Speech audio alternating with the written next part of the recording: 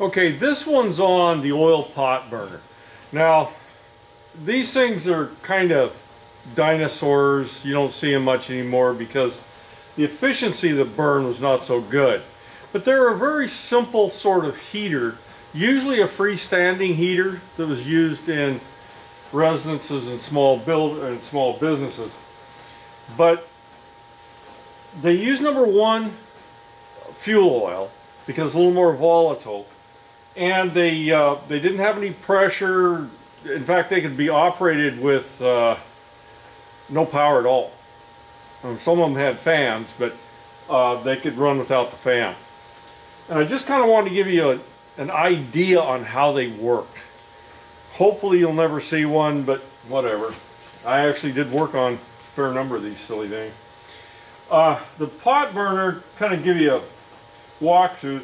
This is the burn chamber here, and this is the heat exchanger, and there's a vent pipe going out. This is a carburetor, and it's got a float in it. And the level in the carburetor, for safety concerns, is not very high. This is probably a little higher than it would actually be, so that the float kept a level so that it didn't put too much fuel oil in here. If it got a lot of fuel oil in here, boy, these things would take off like a rocket. More on that later. There's a small valve here that will allow fuel oil in. So if you turn this thing on, and usually it's just a question of pushing something down or something on this carburetor to get it to start to flow, it will flow oil in here, and then the incoming oil from the tank will come in and fill it back up again. But it'll run very small level in the bottom of this heater. Now, you have to light this heater with a match. Well, probably more than a match, but there's usually some sort of access hatch or something like that, a little hinge on the side. And you can open that up and you look inside, and you'll see this plate here, which is a round plate with a hole in the center, probably about that big around. And you can take, and you probably really shouldn't do it this way, this is how I always ended up doing it, but take a little piece of paper and light it and drop it in the bottom. And what oil was down there would start to light. Now these holes, there's holes all along this, or there's slots or something, and that provides combustion air.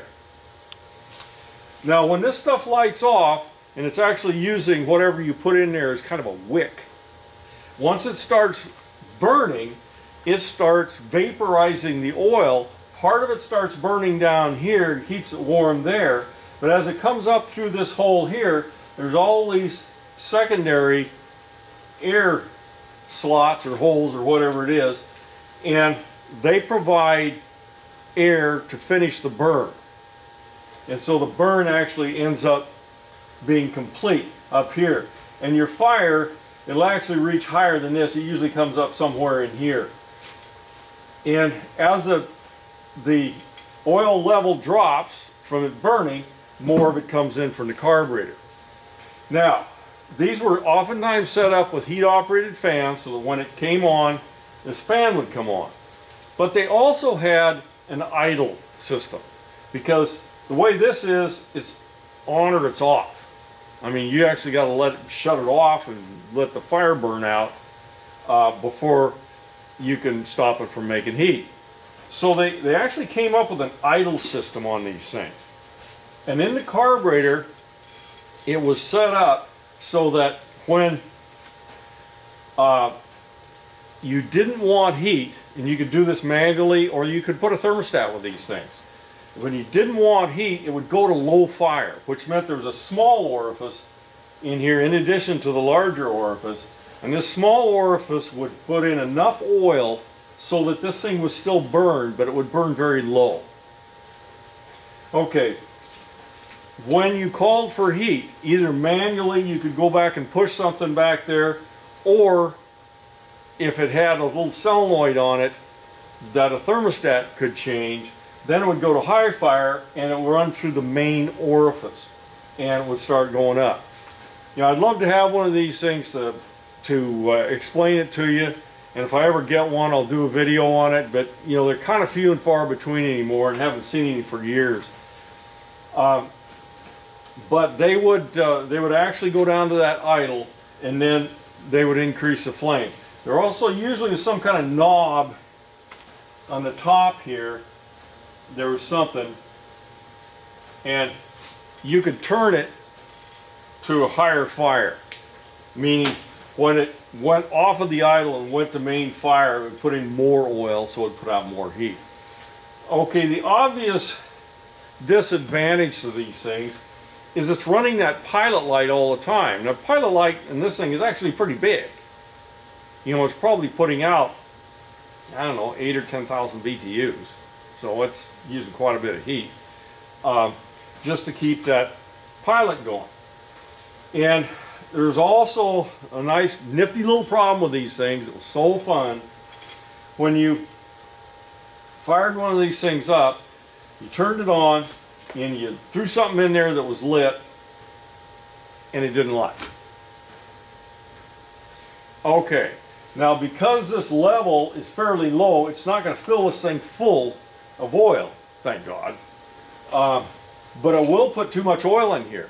And then you find out a half hour or an hour later, it's like, oh gosh, it didn't come on. So you go in there and throw another one in. Those things will literally start jumping around the room. I've seen it happen. Used to have them when I was in the military. And we had a couple of them that didn't light off. And yeah, somebody would come by later and try to light it off. And it had a pretty high level of oil in here. And they're really dangerous at that point. You're really in trouble. So, like I said, the level in this carburetor won't let it get real high in there, but it'll get high enough to cause, you could cause a fire. If you're lucky, oh, you get some soot in the house. If you're unlucky, the place burns down.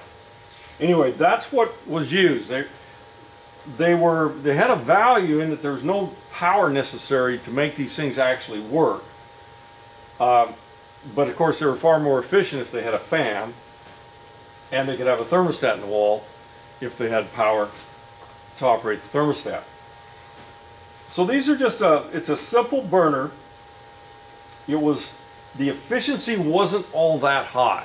These things did kind of put out a lot of soot, especially if they weren't maintained really good. You got to be really careful of these things and maintain them. Be sure all these holes are open and everything. And once a year, you got to get in there and vacuum the whole thing out. I hope this is understandable.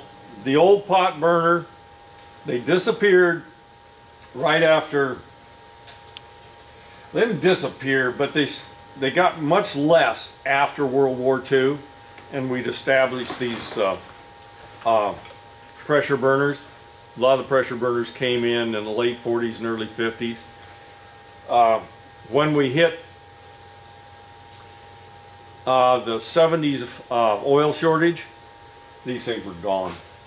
There was just no way you could justify using one of these things because they used way too much oil, and the oil was getting expensive.